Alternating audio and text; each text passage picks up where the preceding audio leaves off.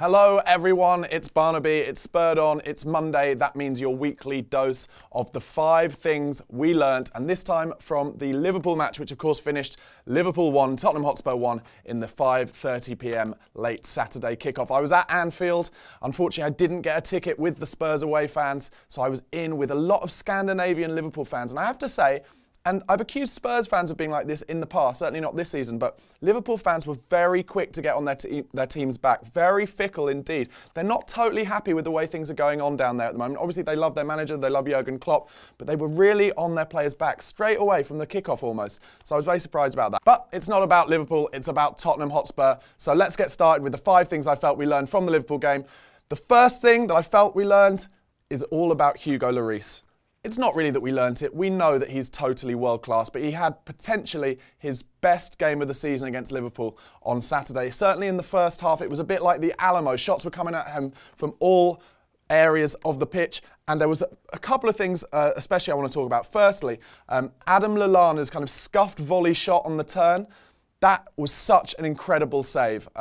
As you may know, I've done a bit of goalkeeping in my time. There's literally no cues whatsoever in terms of how he thinks Lallana's going to shoot, whether he's going to connect well. And the fact that he didn't connect well and he scuffed it straight into the ground meant that Hugo's first movement was kind of to stop, and then he has to go again and somehow claw it out from the right-hand corner of the goal. Just an absolutely unbelievable save. Not many keepers would have used their legs well enough and got enough spring to make that save. So that was absolutely incredible. Kept us in the game at that point. Also, the other one was when Daniel Sturridge was clean through. If you've seen it on the highlights, you'll see that Kevin Wimmer, who has had a fantastic season since he's come in for Jan Vertonghen, was a little bit slow in coming up alongside Toby Alderweireld to keep the offside line. And that's how Sturridge got clean through. And Hugo did an amazing thing. Sturridge was clean through, and what you would have seen from pretty much 99% of all keepers in that situation, they would have rushed out, spread themselves and dived at the feet of Daniel Sturridge. Hugo looked like he was going to do that. His first motion was to come forward, but then he thinks, no, I'm going to stop. And he actually takes a step back, and he kind of says to Sturridge, go on then, beat me from there. And it kind of confused Daniel Sturridge, I think, and that's why he ended up just hitting it straight at Hugo, got a good leg on it, and it got away from the danger area. 2 fantastic saves, but they weren't the only 2. He was absolutely majestic. Also, I thought his distribution was better on Saturday than it has been recently. And we're just so lucky to have him. We're lucky to have him as our captain. He leads from the front or the back in reality, but he's not kind of a loud shouter baller leader. He's more of a Ledley King, kind of leads by example. Just an absolutely fantastic asset for the club. He signed a new deal about a year and a half ago, 5-year deal.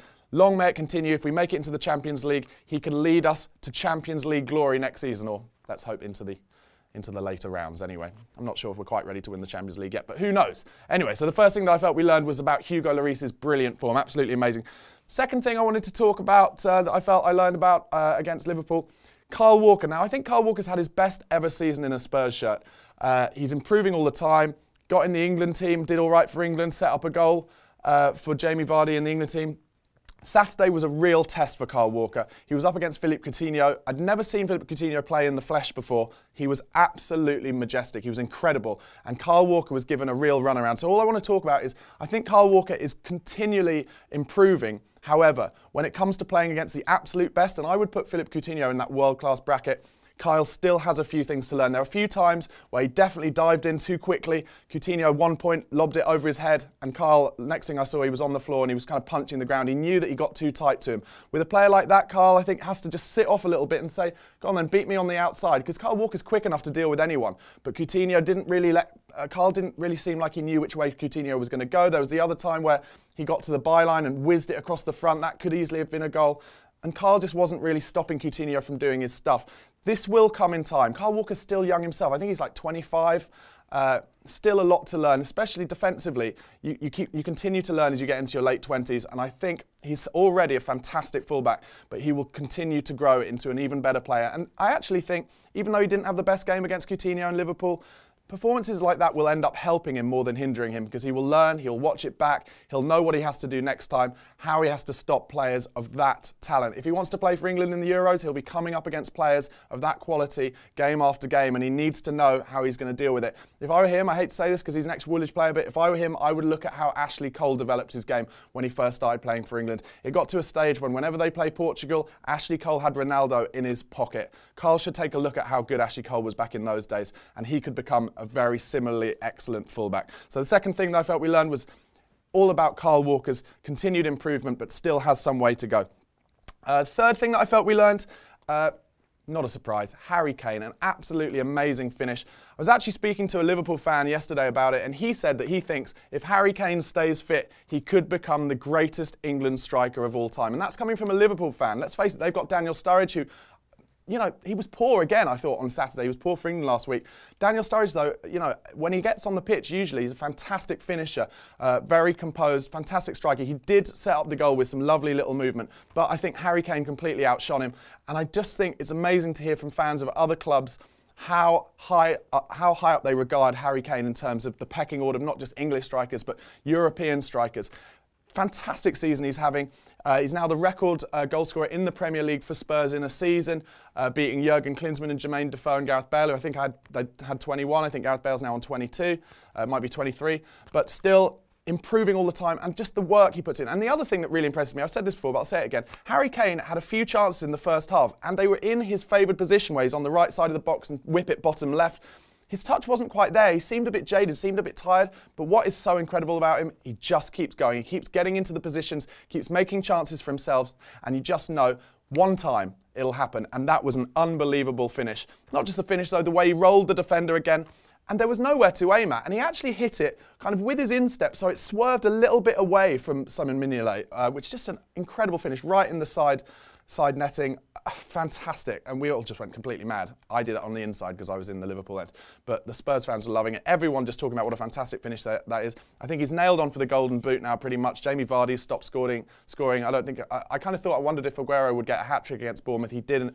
I think it looks like it's going to be Harry Kane, and maybe he'll be in there with a shot of Player of the Year as well. Very interesting. I guess a few Leicester fans, a few Leicester players will be up for that as well. So third thing I felt we learned was all about Harry Kane, continued good form. Second thing I want to talk about, I felt we learned Moussa Dembele absolutely back to his best. He was a colossus. Players were bouncing off him. It was embarrassing the amount of times Liverpool were getting 3 or 4 players around him. They were just bouncing off him. Back to his absolute best, I thought, against Liverpool. I really feel with Moussa Dembele, he saves his best performances for the biggest games. He absolutely loves it. Arsenal at the Emirates, he was absolutely outstanding. Liverpool, he was incredible. And that's really important because obviously we've got Man United coming up. We've got Chelsea later in the season. We're going to need Moussa to be at his absolute best. He didn't seem to pick up any knocks the weekend as well, so long may it continue that he stays fit. He does seem to pick up quite a few knocks, Moussa Dembele. Not surprised, everyone's kicking him all the time. But to me, right now, that £15 million we spent on him from Fulham a few years ago looks like an absolute steal. He's 28. Coming into his 29th year in his absolute prime. We can get a good 2-3 years out of Moussa Dembele alongside Eric Dyer in central midfield. No wonder we're so hard to beat. We've only lost 4 games in the league this season, I think, because that central midfield spine is just so strong. And of course, because of Toby Alderweireld and Hugo at the back. But fantastic season for Moussa. Long may it continue. Hopefully we'll get another Moussa Dembele in the summer so that he can have, you know, his namesake there as well. And just let's enjoy Moussa Dembele playing his absolute best. I'm looking forward to seeing him play for Belgium in the Euros as well. I think they could have a really strong tournament. Just love how Moussa's playing at the moment. So the fourth thing that I felt we learned from the Liverpool match, Moussa Dembele back to his best. The fifth thing that I want to talk about in terms of what we learned from the Liverpool match is pressing against pressing. We've drawn twice with Liverpool in the league this season. Both times they were under Jurgen Klopp. The first one at White Hart Lane was his first game for Liverpool. And he's really got them pressing high and getting 2 or 3 men around the ball at all times. And that, of course, is how Poch likes to play for us as well. And it's no surprise to me at all that we've drawn with them twice because 2 very similar styles of play, kind of cancelling each other out a lot of the time. We were very high up the field pressing on them when Sakho had the ball and we made him make a few mistakes. I feel like we're a bit further down the line in terms of how our players have attuned to that philosophy. But I think Liverpool next season will be a much improved team. I think Klopp will get his players in that he wants and he will get a good pre-season under their belts. They seemed a bit more tired than us at the back end, probably because they're not quite so used to playing that high pressing game. But when it comes to playing teams like that, Dortmund was similar. I think if we'd played our best team against Dortmund, it might have been a similar thing. They were very good. They might still have beaten us, but that kind of pressing against pressing often results in stalemates. It was a fascinating tactical game. It really was. I felt we could have won it. Eriksen's free kick at the end, we had a few chances, but equally they could have run it too. 1-1 seemed like a bit of a fair result in the end. I wasn't too disappointed. Obviously, I'm gutted now because Leicester won yesterday. 7 points does seem like it's probably too much to handle, but let's be realistic, guys. If we get a top 3 finish, we should still aim to try and do that. Obviously, if Leicester slip up, we need to keep getting our results. I have us in our predictions. I had us in our predictions to draw against Liverpool, and we did, and win the 2 games before that. So my predictions are kind of coming true for Spurs, but they're not really for Leicester. I had Leicester to draw against Crystal Palace and to draw against Southampton, so they're about 4 points ahead of where I expected them to be. So it's looking very unlikely that they are going to slip up now. But we still need to aim to A, finish above Arsenal, and B, finish in the top 3 so we get straight into the Champions League next season. That will allow us to get a better standard of player in the summer if we're looking to spend a bit of money, and to just go straight into that group stage. How good will it be to have Champions League football back at the Lane? Those nights back a few years ago were fantastic, where we turned over Inter Milan, when we had Milan down there as well, Real Madrid. Let's have some more of that. Let's not be disappointed if we don't win the title.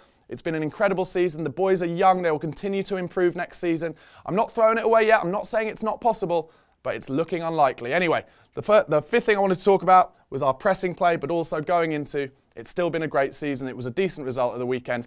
Let's keep working. Let's turn Man United over next week and see what happens from there, because let's face it, Leicester have got a difficult game away at Sunderland. Sam Allardyce will have them bang up for that one. Let's hope they can get something back out of that game, maybe take it to 4 points if we can turn over Manchester United, which won't be easy anyway. Anyway, guys, let us know what you thought of the 5 things video in the comments box below. Don't forget to subscribe to the channel on YouTube. Follow us on Twitter @SpurredOnTV. Keep supporting the boys. Come on, you Spurs. Hi, guys. Barnaby for Spurred On. Outside Anfield, it finished Liverpool 1, Tottenham Hotspur 1. I've just done a lot of fan cams. Check them out. There's a feeling of deflation amongst the fans. I personally don't share it.